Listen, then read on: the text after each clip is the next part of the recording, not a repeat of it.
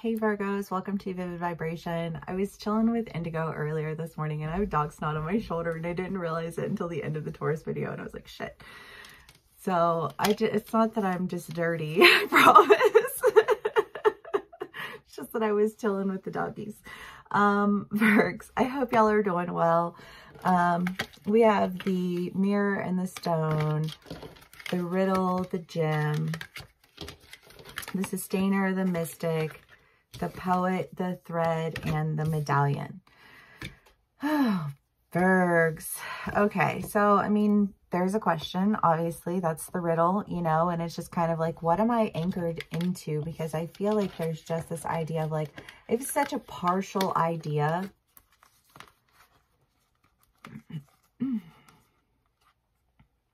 of what was. Do you know what I mean? I just kind of feel like there's this,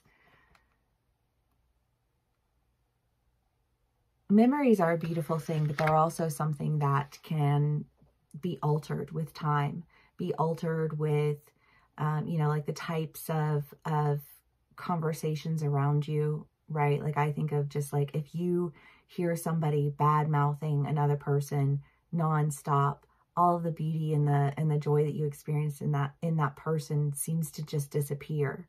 It seems to become some fractured idea. And I feel like there's just this sense of, what am I anchored into? And who am I? You know, like, am I this fractured out person? Because you take that and you flip it around on yourself and it's like, but who am I? When I look back over all of it, am I missing the joy and the beauty of myself? You know, when I allow myself to be pieced out and fractured out and I feel like this argument of this is who you are, and this is where you belong, and this is where you're supposed to be. And there are pieces of you that agree with that, right? But there's a whole version of you and you've just had to, right? You piece yourself out, you make yourself small on behalf of everyone. And you know, like, and if you step into the wholeness of you, you step on the people around you. And it's just kind of like, it's just like a whole thing. And so it creates a lot of confusion about what it is exactly that you're anchored into, because you've like, well, there's a part of me that, yes, and a part of me here and a part of me there and a part of, you know, but if I'm all over here, like, I don't like, how do I bring that together to me? You know, like, how do I uncover the value of who I am and find the beauty in all of the chaos of the many voices in my head? Do you know what I mean? Like, that's just kind of that feel of like, because Virgos, I mean, Virgos are reputable for being excessively critical, right? Like, I have had many Virgs in my life and I love y'all so much, but it is a character trait of just being like OCD, needing to be in control of everything, you know, because you want it to be perfect.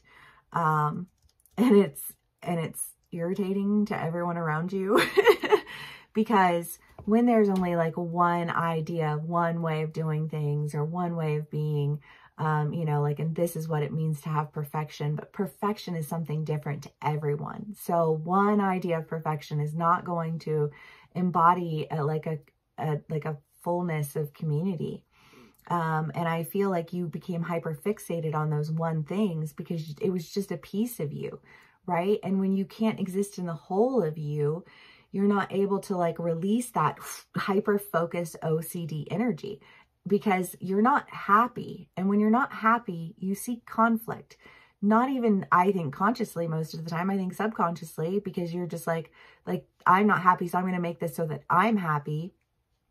But and you think it's their fault and they think it's your fault. But really what it is that you're piecing yourself out and you need to bring yourself back together again. And you will discover, I imagine, once you do, that you no longer really care to fight for your, you know, ability to be happy in a tiny little pieced out fraction version of yourself, because you're never really going to be happy in a tiny little fractured pieced out version of yourself. Right. And you had to be able to see beyond the issue at hand, you know, read between the lines, so that you could really go for what it is that you want to do, you know, what it is that honors your value and what it is that allows for you to find the beauty in all of that pain. Virgs. Okay. 5 of Cups.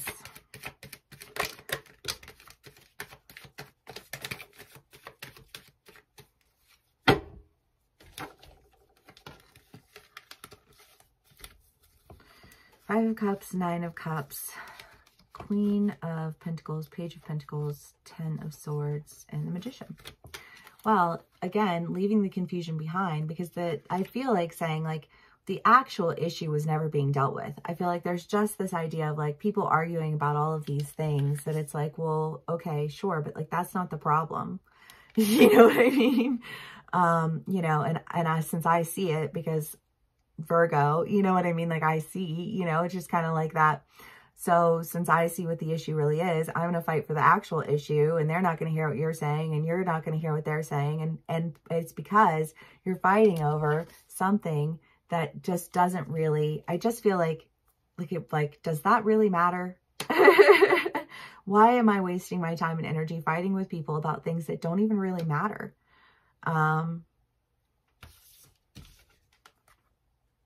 You know, it's like, so going back to the burning down house, it's like fighting with somebody about not putting away the dishes when the house is burning down.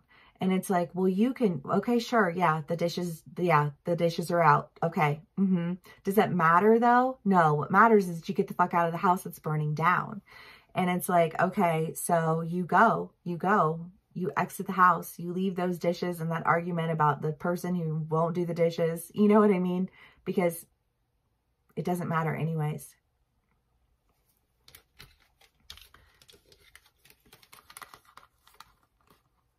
It's time for you to go. Stand in your truth. Bring yourself back together again. And move forward. And leave these petty arguments behind, because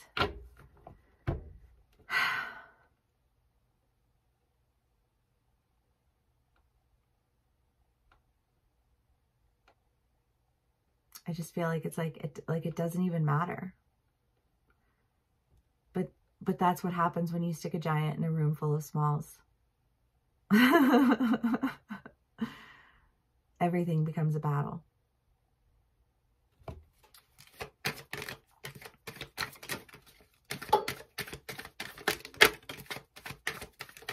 Life renewed. Love that.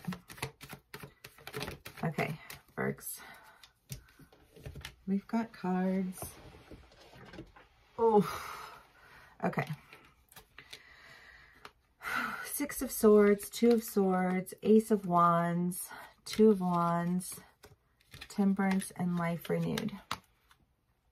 Well, you've had to make a decision to release a lot of these battles that were just like why is this life? You know what I mean? And it's because you are holding on to these things in the hope that you could change, but change it to what? According to who?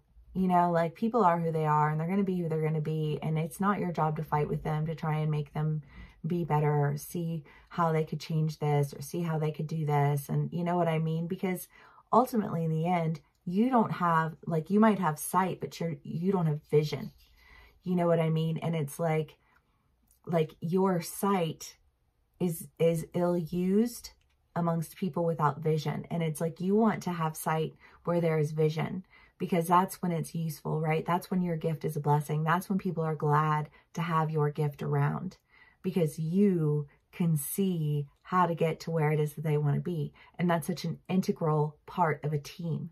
You know what I mean? And it's like, okay, you were trying to be a god amongst men, and you got ripped in 10 different directions.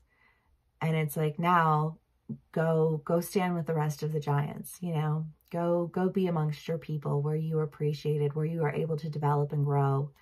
And, you know, like, people will celebrate that, and they will develop and grow alongside you instead of fighting you tooth and nail every single step of the way. You have a new beginning. You have a new community. You have a new partner. You have a new opportunity. And I don't know, maybe you just need to understand why it's okay to go for it. Give yourself permission. Knave of Cups.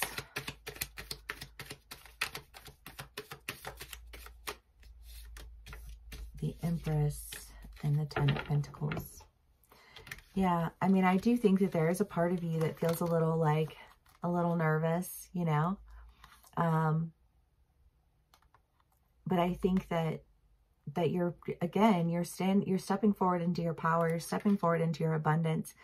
I think you're testing the waters of like, of loving something and not wanting to change it. Because I think for a lot of my Virgs, the idea of love has really been an idea of fixing other people. Because you wanted other people to fix something inside of you. And you thought, if I can fix this for them, then they will fix this for me. And it's like, that's not how it works. You know, like that's how we get stuck in cycles. And I think that instead of like wanting to go in and fix, like you just want to go in and use your gift. Like, I just want to be able to go somewhere where I don't know anything. And I'm the one who's learning and I'm the one who's growing. And the gifts that I do bring to the table are things that these people don't really know much about, because that's not where their site is. You know what I mean? And then you combine those gifts and those talents, and you move in directions that are actually very focused and intentional, instead of fighting with people about why they should do this or why they should do that. You know what I mean? Like, they don't hear you. I don't think they can understand what you're saying because they don't speak your language.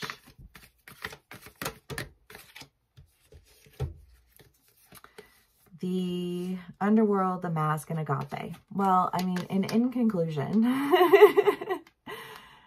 drop the mask, drop the facade, stop trying to pull people up that are like, that is where they exist, that is where they live, that is their home, that is their happy place. Leave them there. Stand in the truth of who you are and watch as things turn around for you. Virgs, I love it. I hope this resonates with y'all. Thank you so much for spending some time with me. Please give me a like, share, and subscribe if this video does resonate, and I will see you again soon. Bye.